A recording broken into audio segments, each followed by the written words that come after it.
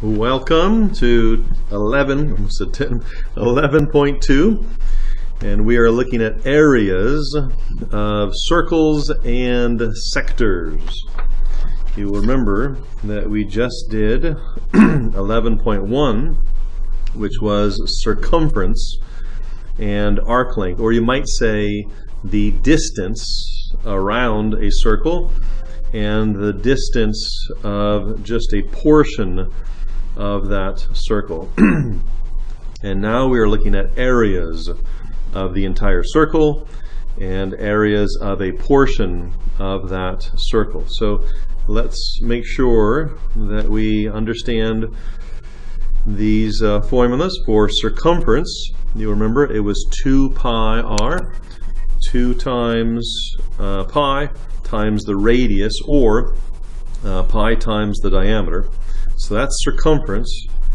But now for area of a circle, it's pi r squared. Pi r squared.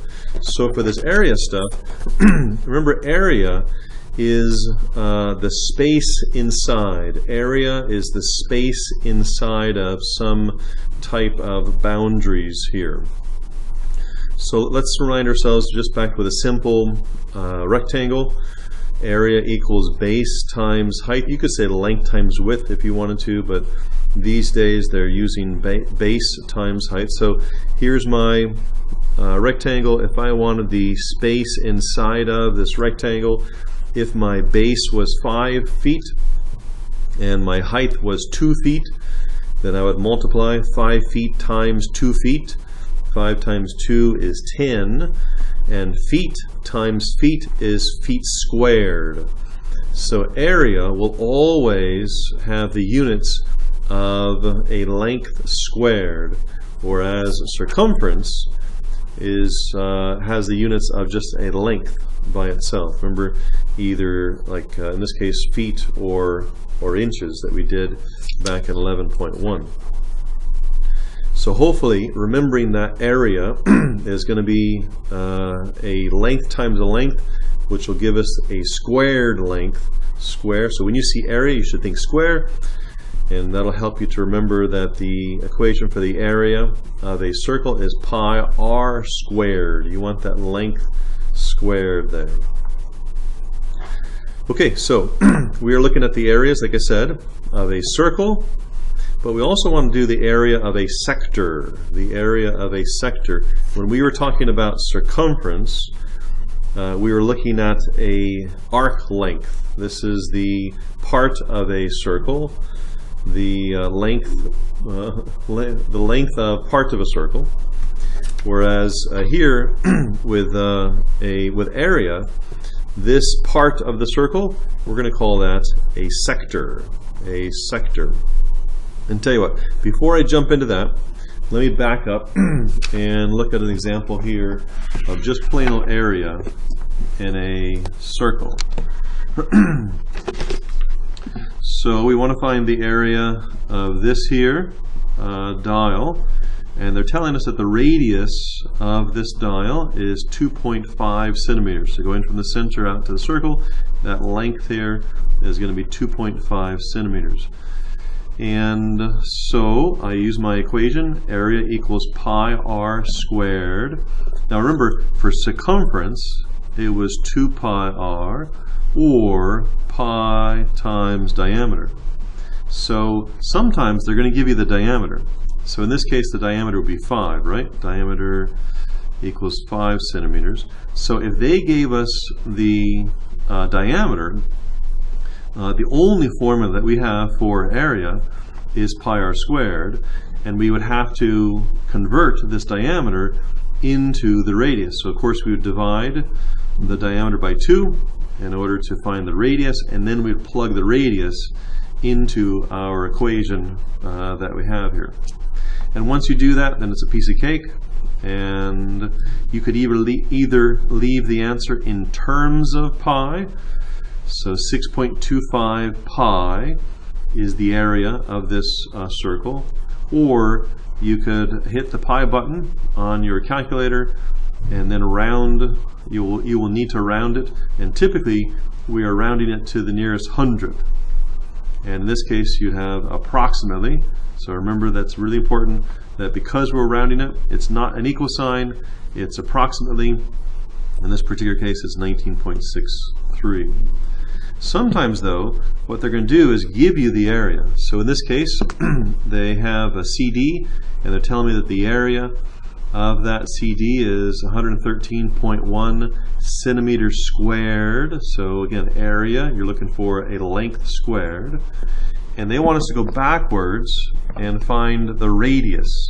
So we start with the same equation, area equals pi r squared, and then plug in what I know. So I know that the area is 113.1, and I want to find the radius. So what I do is I divide both sides by pi, divide by pi, and then in order to get rid of the square, the inverse function of squaring is the square root. So I take the square root of both sides, and if you plug that into your calculator, the square root of 113.1 and divided by pi. Be careful how you put that in the your calculator.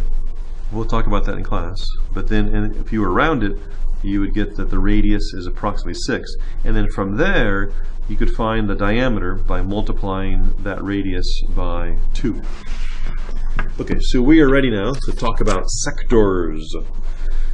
And like we said, a sector is a part of a circle, a region bounded by two radii. Here are the two radii and their intercepted arc. Here come the radii, they're intercepting this part of the circle, so this is their intercepted arc. So this space bounded by these two radii and this arc is called a sector.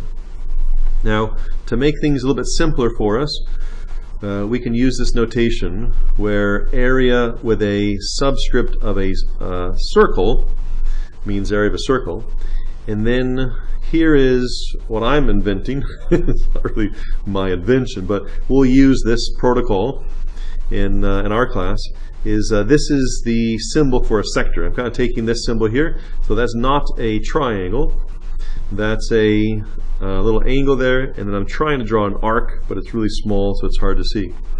But that will help. Rather than writing out area of sector, it's easier just to write this here. So the area of the sector is what we want to find. And how do we find that? Well, it's using the same kind of basic principle that we used when we were finding the length of an arc. And remember that the length of the arc over the entire, part over whole, the length of the arc over the whole circumference equals the measure of this central angle over 360, which is the measure of the entire circle. So same principle here, that the area of this sector, this orange sector here, over the area of the circle, the entire circle, equals, this ratio is the same as the ratio of the measure of this central angle over the measure of the entire circle, which is 360 degrees. So this proportion is true. And then if we want to solve for just the area of the sector, we would multiply both sides by the area of the circle, and that would cancel out on the left-hand side, and we would get this times the area of the circle. So think of this, the measure of the angle over 360, think of that as the fraction of the whole circle.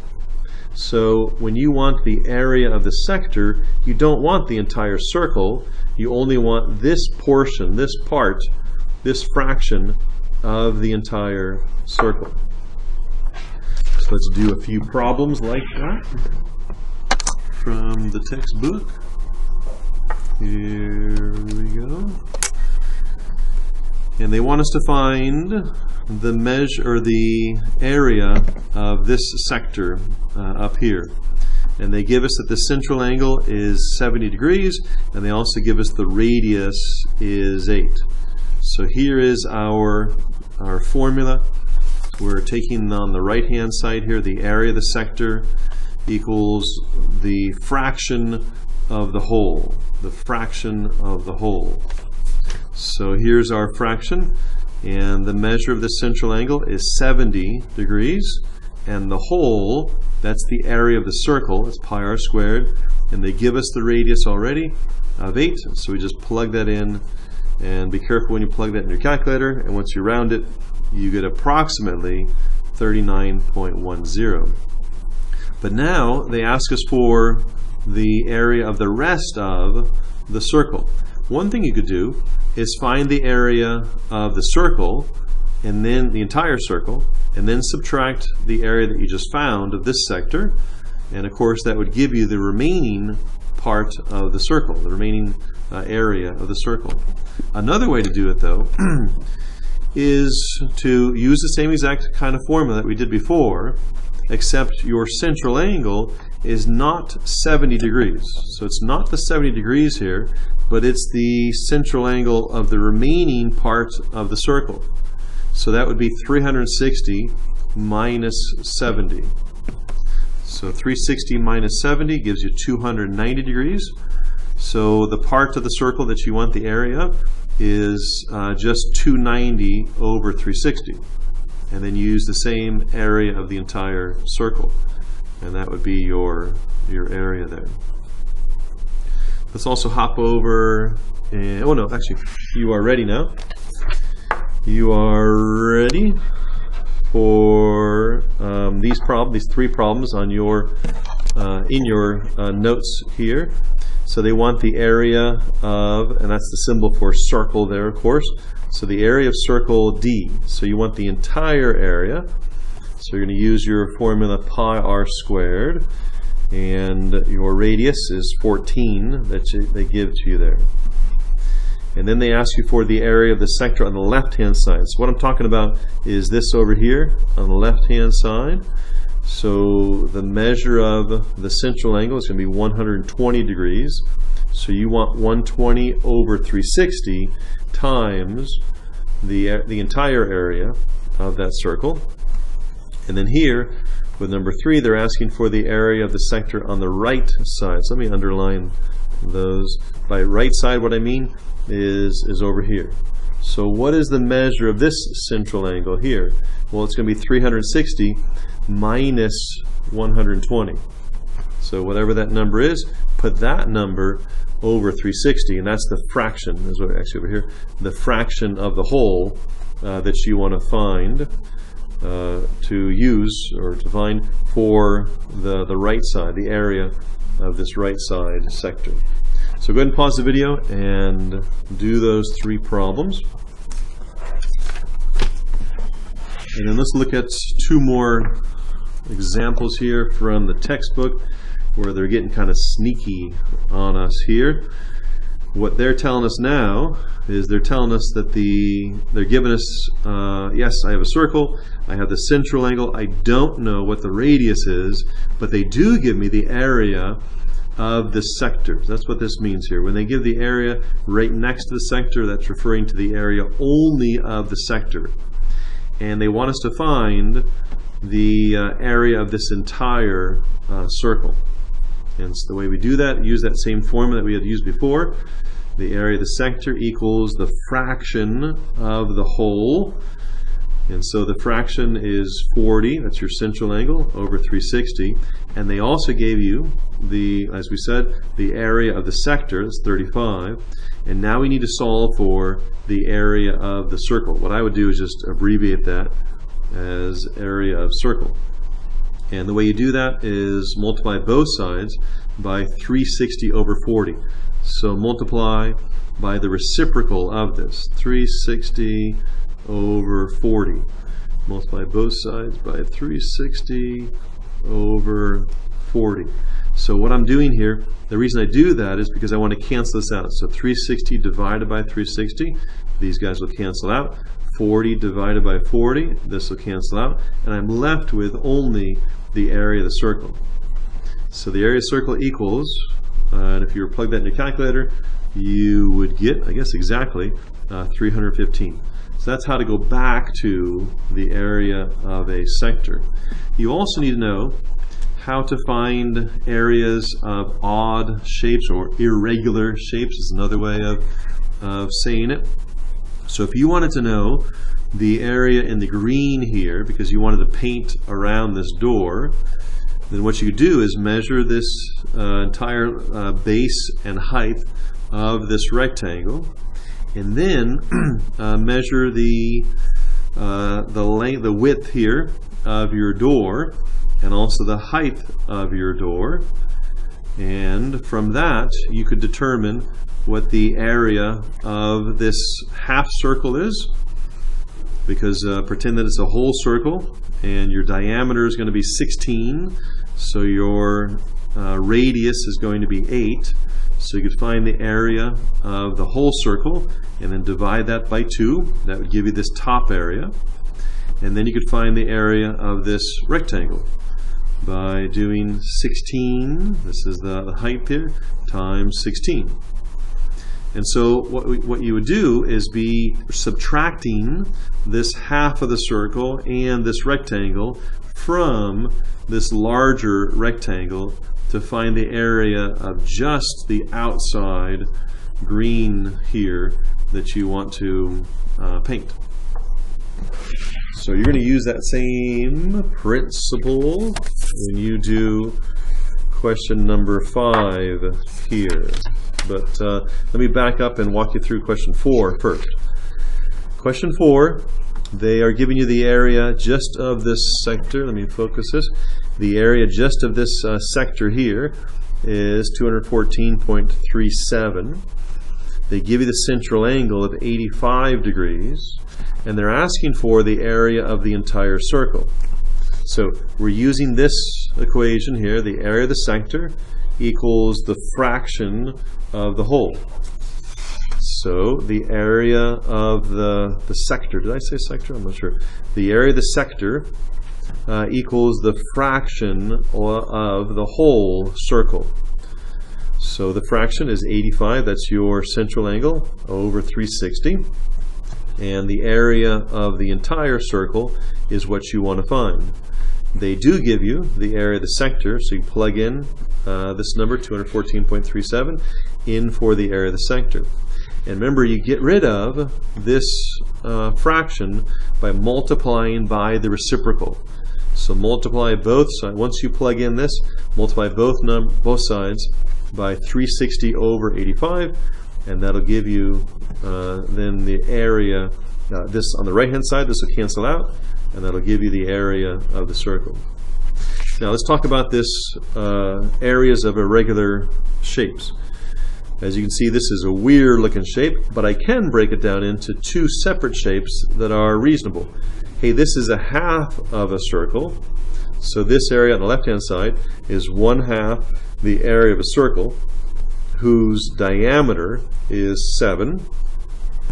And then on the right hand side, this of course is a triangle, and it's a right triangle, so these 2 lengths are my base and my height.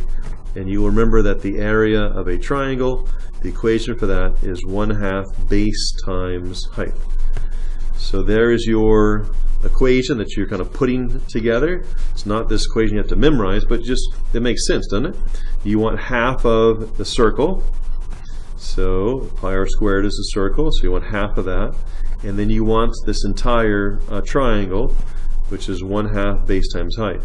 And you put those 2 things together. Let me put parentheses around that just so you, again, it's clear. You want half of the circle, and you want the entire triangle. So plug in the numbers that you have there for that, and that'll give you the, when you add those together, that'll give you the area of this irregular shape. There you go. I hope that was helpful to you. And I look forward to seeing you in class, and may the Lord bless you.